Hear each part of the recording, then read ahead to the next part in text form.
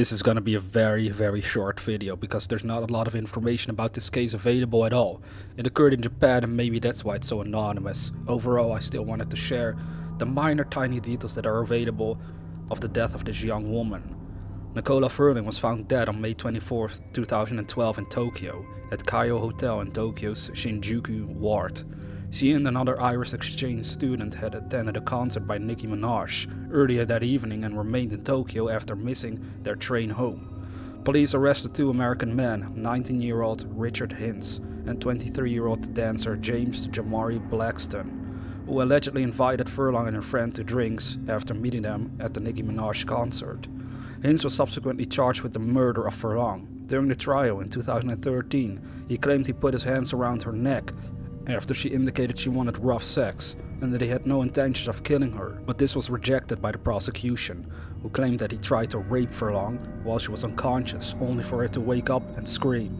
Hintz then strangled her. According to police, Furlong's friend was sexually assaulted in the taxi on the way to the hotel while both women were unconscious.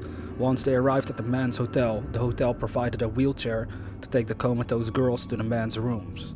Police said that groping took place in the taxi and it was captured on a security camera, as was the entrance of the two women to the hotel in wheelchairs being pushed by the two men. On the 19th of March 2013, the musician Richard Hintz was found guilty and sentenced to between 5 and 10 years in Tokyo prison for the murder of Furlong. This caused pretty much an outrage for many people because murdering someone and only getting 5 to 10 years is pretty low. Especially in a foreign country, you would think he would have deserved way worse, but apparently he didn't. This is what upsets many people in the world to this day.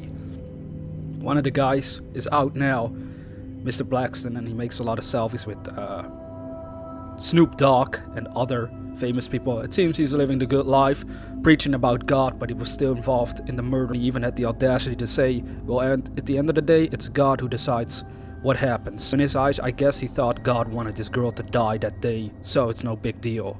As always, dear viewer, have sweet dreams.